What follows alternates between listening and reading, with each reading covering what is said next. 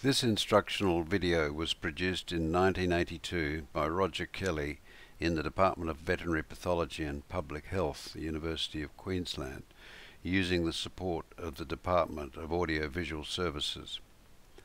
It was designed to help third-year veterinary undergraduates in the practical component of their pathology course, during which they were required to dissect birds immediately after having humanely killed them. For this reason, a segment of the original video demonstrated the technique of euthanasia by cervical dislocation, which was the most common method of euthanasia used in the poultry industry at that time. Animal welfare considerations and student sensitivities have changed considerably since this video was made, so the euthanasia segment has been truncated and modified accordingly.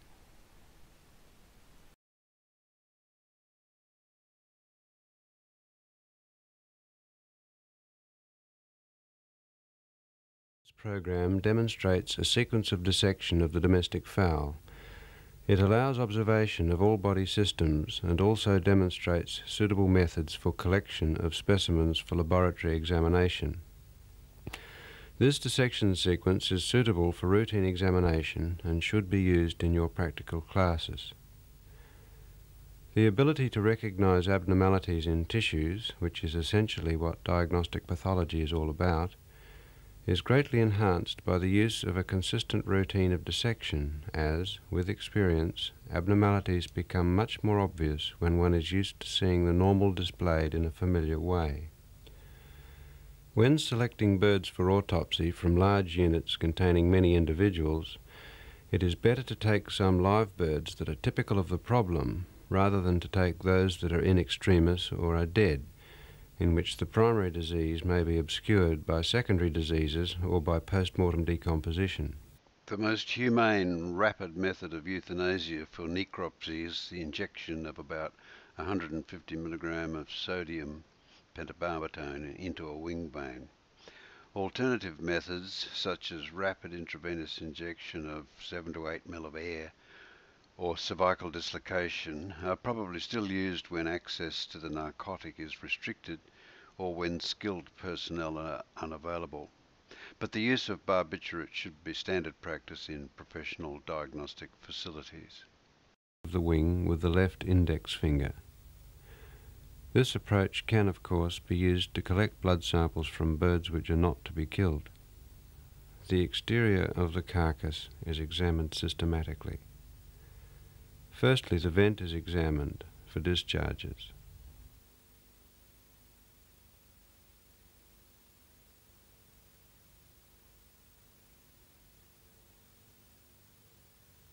The skin is examined by reflecting the feathers, which may hide skin lesions or external parasites.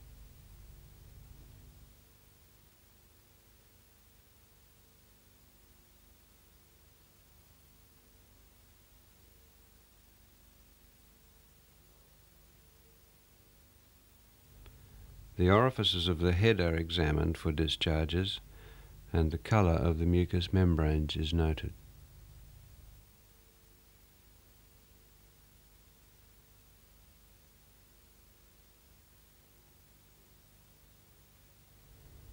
The carcass is then positioned on its back with its legs towards you.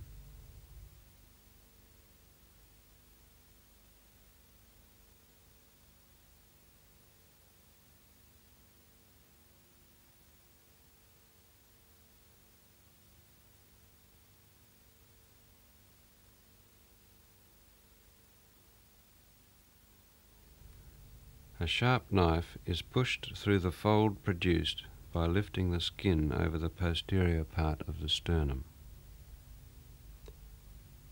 The knife is drawn back through this fold, producing a V-shaped incision.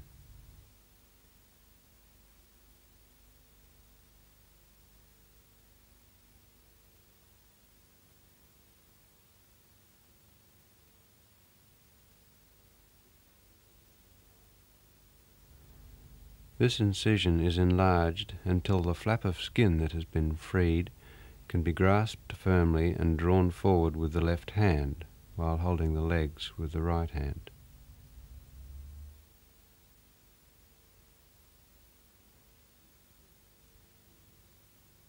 The knife is used again to continue the skin incision along the neck to the head.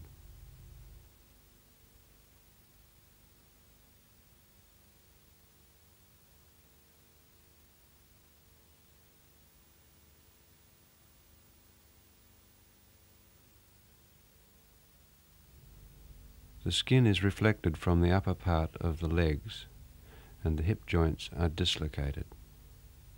The carcass can now lie flat. The general colour and condition of the musculature is noted at this point.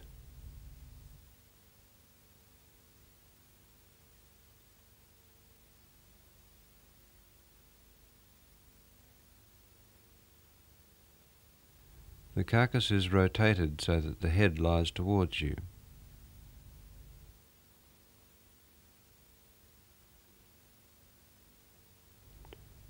The skin is reflected from the structures of the neck.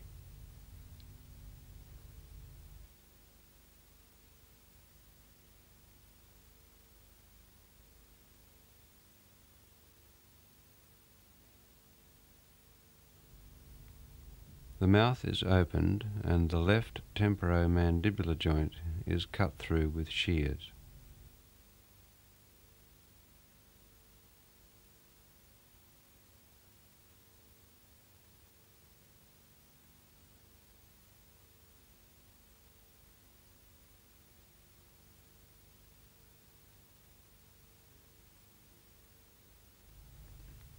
Scissors are then used to cut open the mouth, continuing the incision through the wall of the pharynx and esophagus as far as the crop. These structures are then opened out and examined for changes.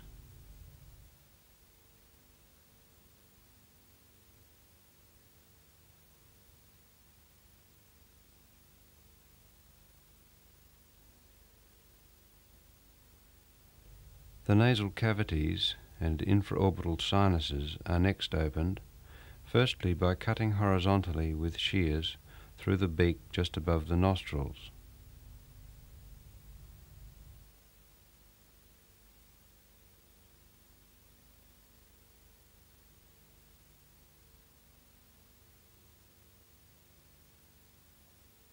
These cavities are then opened and examined.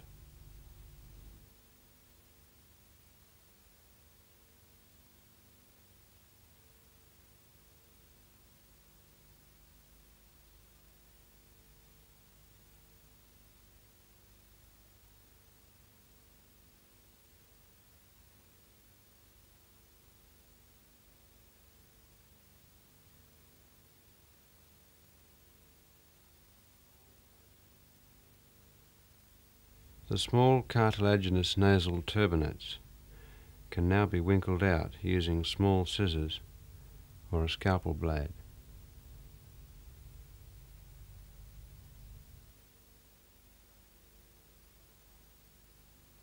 These structures are part of the first line of defence of the respiratory system and may be fixed for subsequent histological examination, as they may show changes which are specific for some of the respiratory diseases to which intensively housed poultry are prone.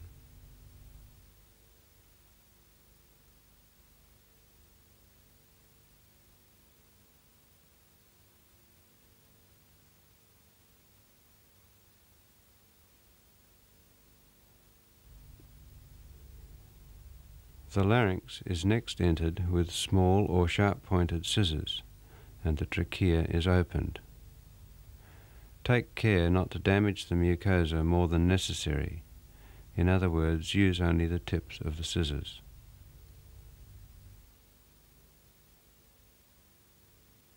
The trachea is now carefully spread and the mucosa examined for exudate and inflammation.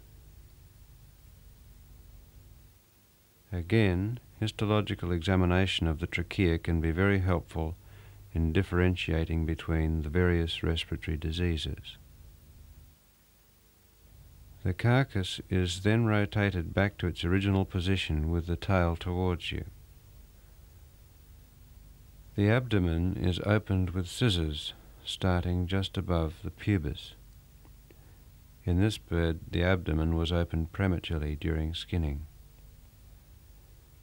The abdominal incision is carried forward through the costochondral junctions of the last few ribs on the left-hand side of the bird. Then the scissors are used to cut the pectoral muscles on the left side of the thorax.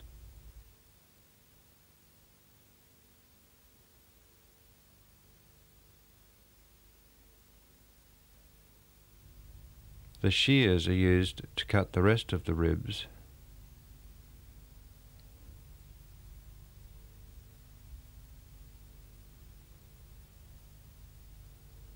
the heavy coracoid bone and the clavicle on the left side only.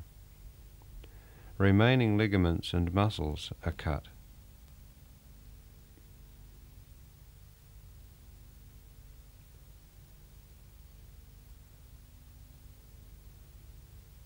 The sternum is then firmly reflected to your left side until the coracoid bone on the other side breaks, and that allows the contents of the thorax and abdomen to be displayed.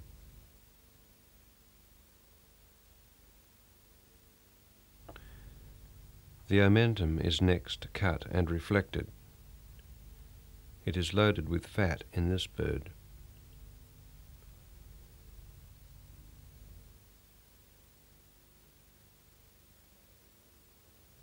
The first structures to be displayed are the abdominal air sacs. These are easily destroyed and should be noted at this early stage of the abdominal dissection. Their walls should be very thin and transparent, as in this bird. A pale mucoid thickened appearance suggests chronic respiratory disease.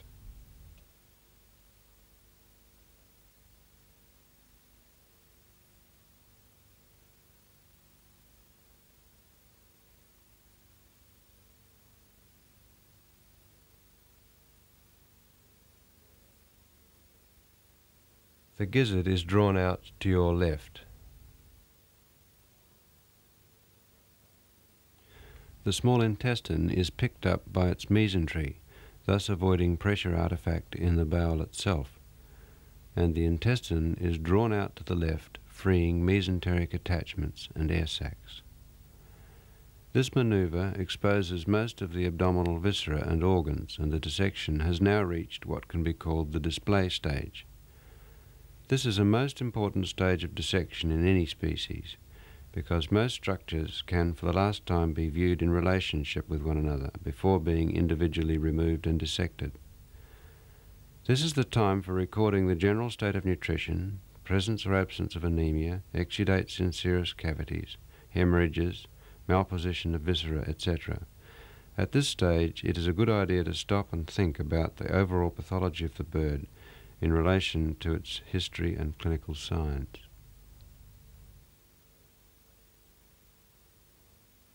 For those whose avian anatomy is a little rusty, the following organs are demonstrated: liver, spleen, ovary, in this case inactive in a non-laying bird,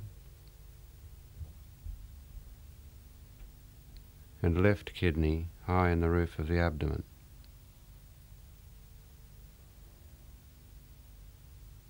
The left lung.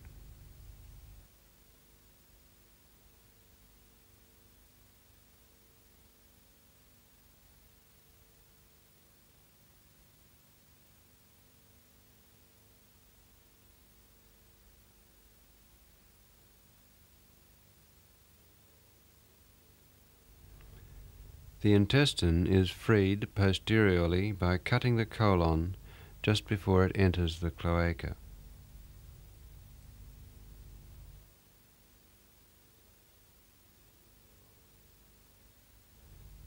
Then the colonic, cecal and small intestinal mesenteries are cut close to the gut, and the bowel is drawn out to the left. The paired ceca are freed.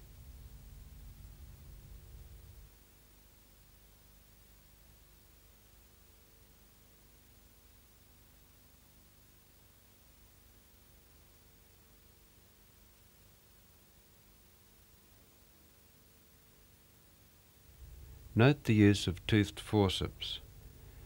These afford firm grip while damaging only a small amount of tissue. If such severely damaged tissue is encountered histologically, it is easily recognized. However, try to avoid sampling such damaged areas for histological examination.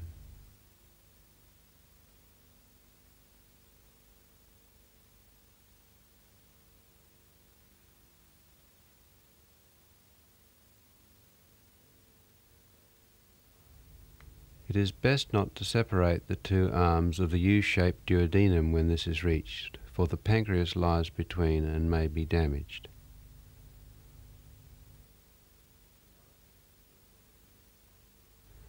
The origin of the duodenum is cut from the gizzard.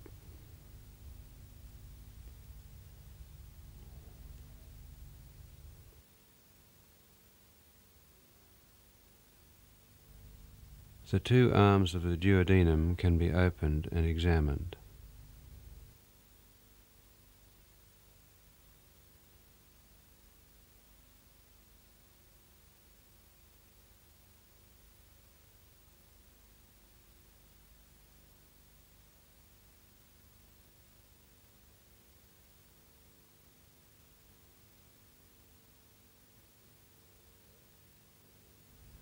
If necessary, the opened duodenum and pancreas can then be fixed as a whole for histological examination.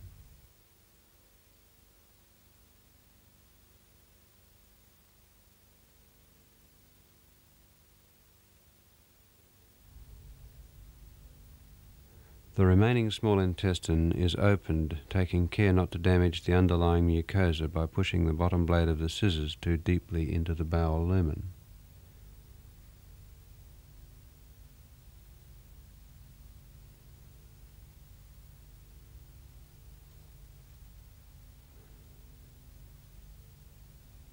Any part of the mucosa that shows abnormality can be examined microscopically by taking a scraping of the full thickness of the mucosa, using a blade of the scissors or a scalpel blade.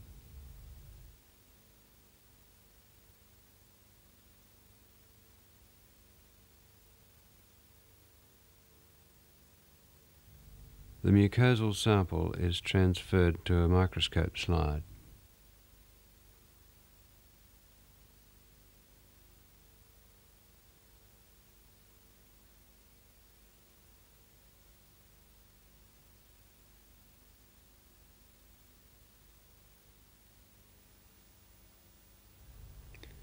A cover slip is applied and carefully pressed onto the sample using a pointed instrument, not your dirty glove.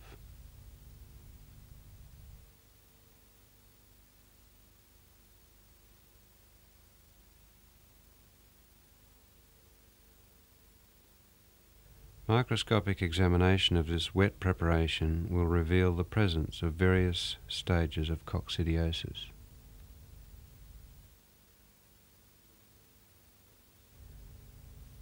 The intestine is opened along its entire length.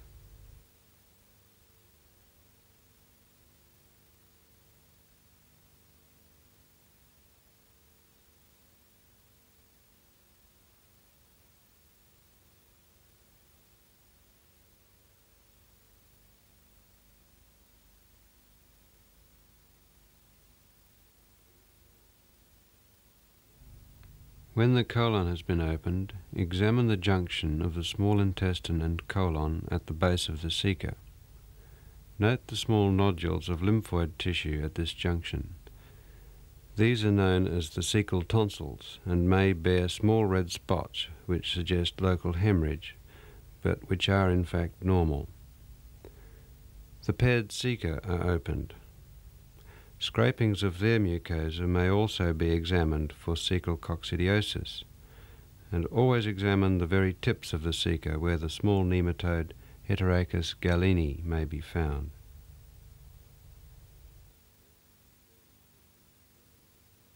Next, examine the gizzard, proventriculus and crop. The heavy muscular wall of the gizzard is cut with a knife. The incision is extended up through the proventriculus and lower esophagus to the crop.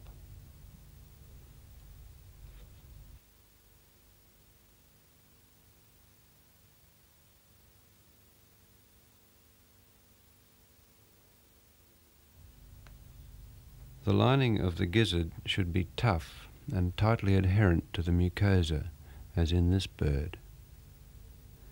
If it strips easily to reveal edema or underlying hemorrhage in a freshly dead bird, some form of toxic damage may be suspected.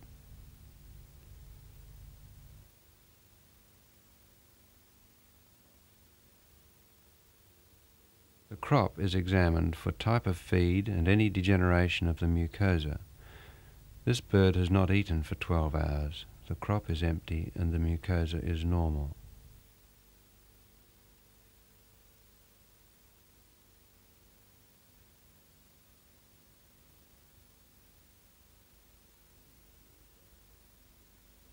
The spleen is viewed by reflecting the gizzard to the left.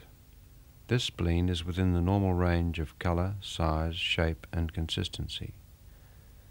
A sample for histological examination must be taken with minimal trauma to the tissue.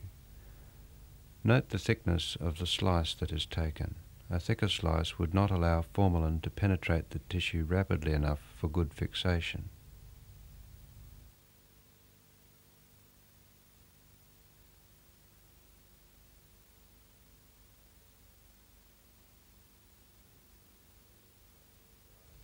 The spleen from this bird may be described as being enlarged and pale, but of normal texture and shape.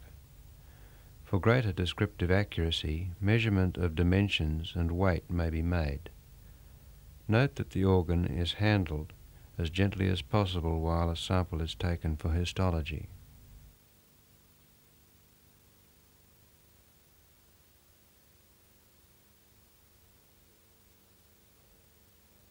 The cut surface may be described as pale, slightly mottled, but of normal consistency.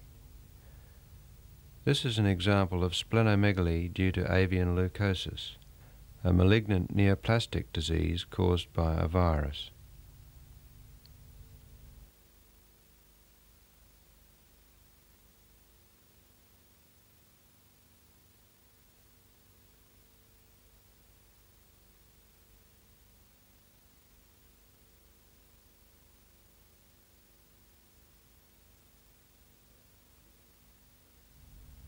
The opened gizzard and proventriculus are reflected and laid out to the left.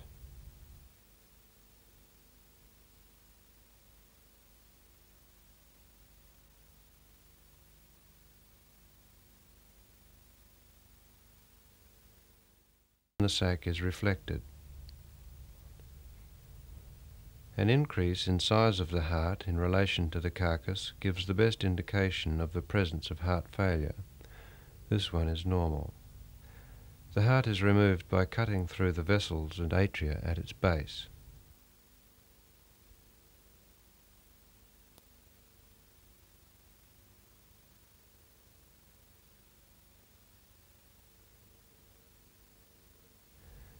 The method of opening the heart in birds is simplified in this example. More detailed dissection will be demonstrated in the mammalian post-mortem examinations.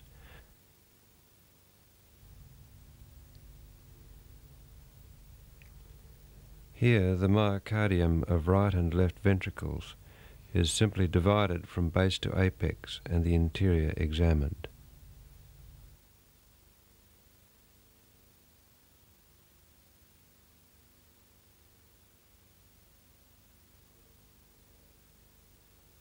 Histological examination can be made after fixation of the whole opened heart in formalin. In cases of suspected septicemia, blood should be aseptically aspirated before removing the heart. The liver is inspected in situ, and its size, colour and shape noted relative to the carcass. Normal liver is very fragile and should be handled gently. The texture of the organ is noted during handling. The liver is carefully cut from its attachments.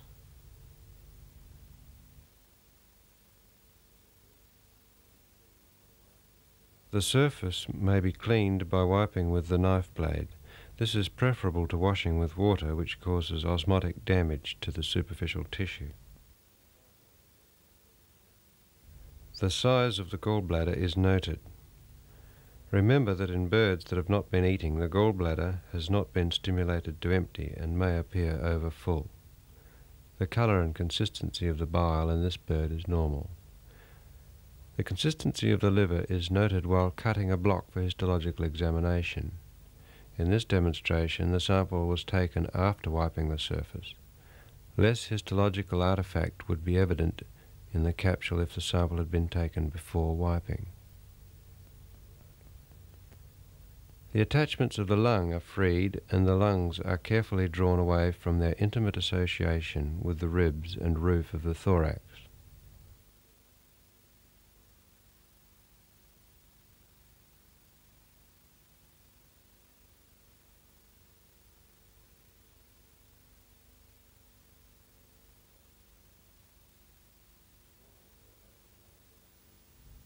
Normal aerated lung like this can be fixed by floating the organ unsliced in formalin, as the fixative diffuses readily through this sort of tissue. The ovary in this bird is inactive. It is reflected to reveal the adrenal glands.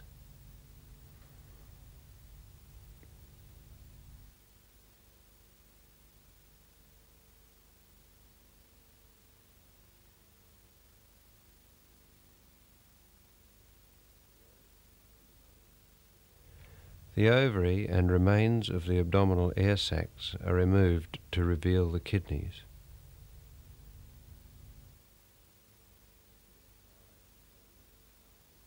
Their size, shape and colour is noted. The ureters are checked for the presence of excessive amounts of white urates, which may indicate nephrosis. The kidneys and ureters in this bird are grossly normal. The very friable consistency of normal kidney is evident on removing a sample for histology. This should be done before the kidneys are removed.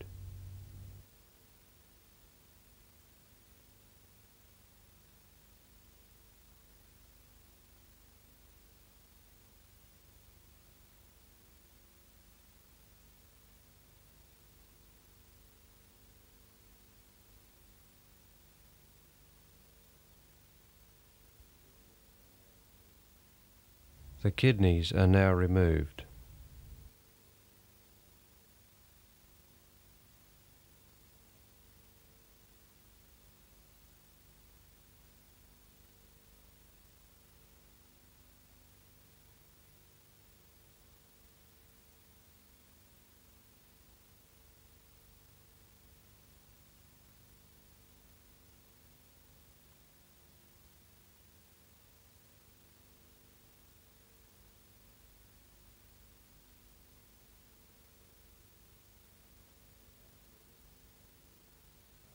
After removal of the kidneys, the sciatic nerve plexus can now be observed on each side of the spinal column.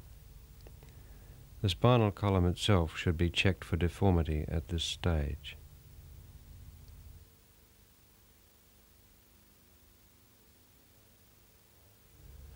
The continuation of the sciatic nerve in each leg is displayed by reflecting the adductor muscle of the thigh.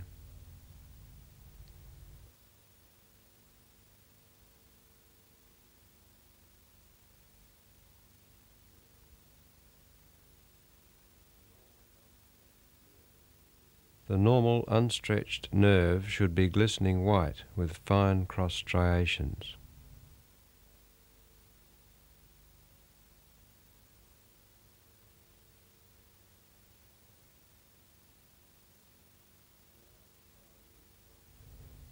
Now the fine intercostal nerves are examined. Particular attention to nerves is necessary in the diagnosis of Marek's disease, a viral infection which causes enlargement and greyish discoloration of affected nerve. Here the brachial plexus is displayed on each side.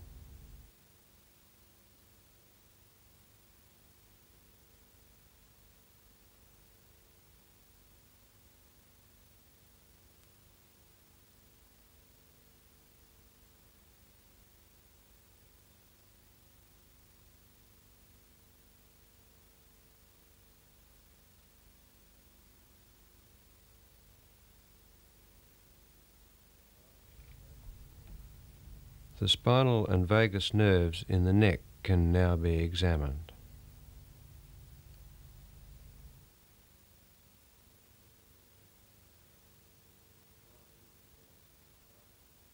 While in this area, the thymus in young birds and the thyroid and parathyroid glands should be examined. The thyroids and parathyroids lie together on each side close to the origin of the common carotid arteries.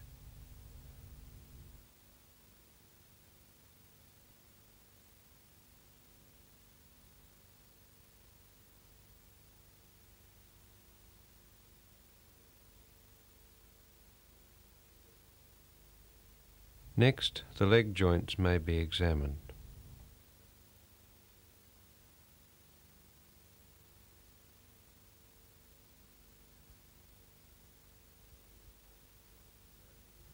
The tibiotarsal joint is opened by cutting the medial, collateral and dorsal tibiotarsal ligaments and dislocating the joint.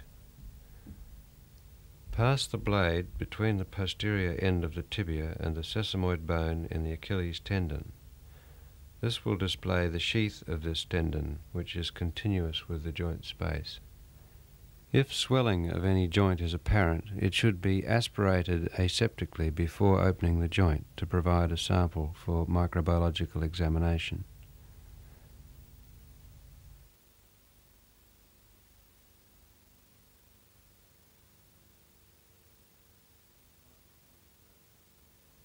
The stifle joint is opened in a similar manner.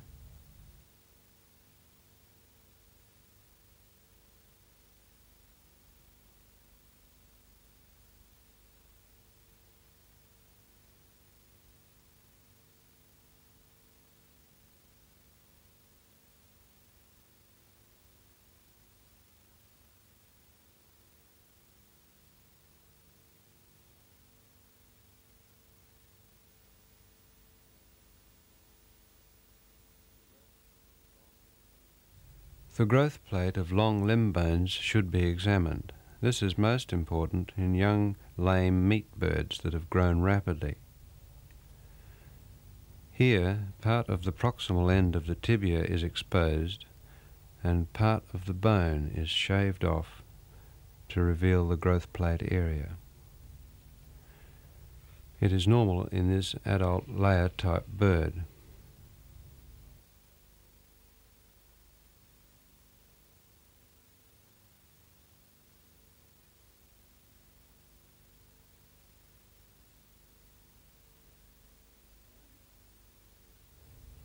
The bone marrow should be examined by splitting the femur.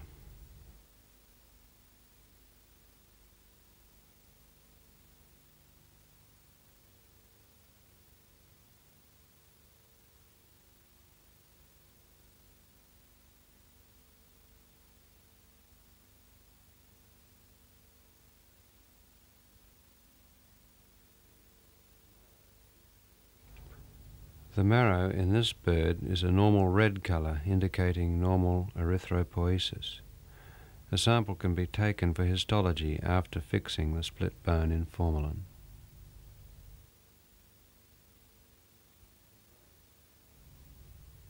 The brain can now be removed and examined. First, the head is removed by cutting through the atlanto-occipital joint.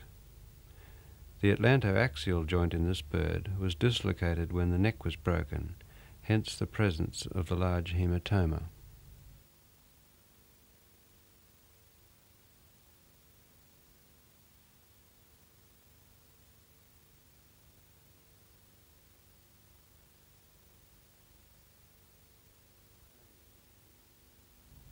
The cranium is skinned.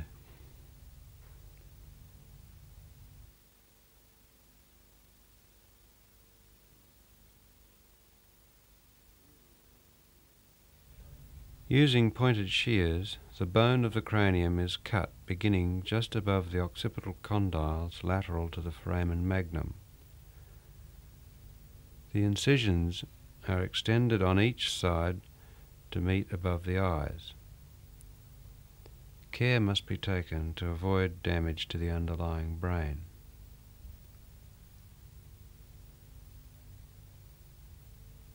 the cranial cap is carefully removed.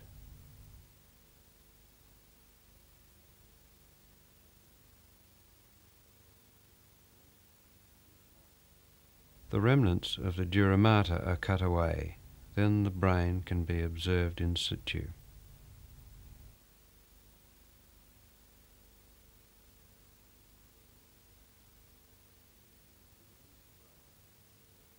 To remove the brain, cut the cranial nerves beneath it and gently displace the brain backward until it can be extracted and all surfaces examined.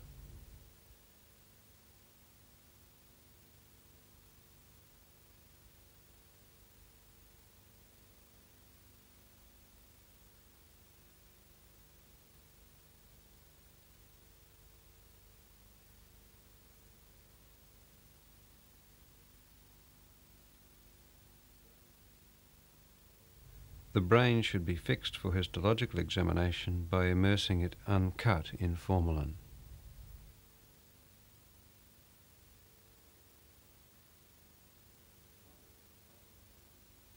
Finally, the spinal column should be split to enable detection of small spinal deformities. In this bird, the pelvic floor has already been cut away, during which dissection the bursa of Fabricius, not present in this mature bird, and the occasional persistent vestigial right oviduct may be found.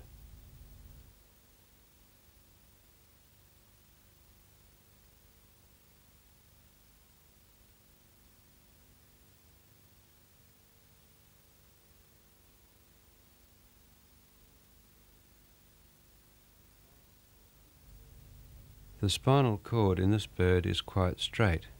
Sometimes posterior paralysis is caused in young meat birds by partial dislocation of the thoracolumbar spine. This concludes the program.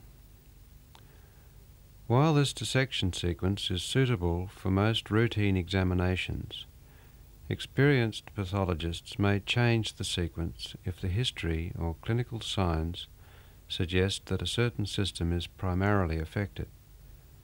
For example, if intestinal disease is suspected, the upper respiratory tract would not be examined until the gut had been inspected and samples taken, because in the gut, post-mortem degeneration due to the action of bacterial and mucosal enzymes is extremely rapid.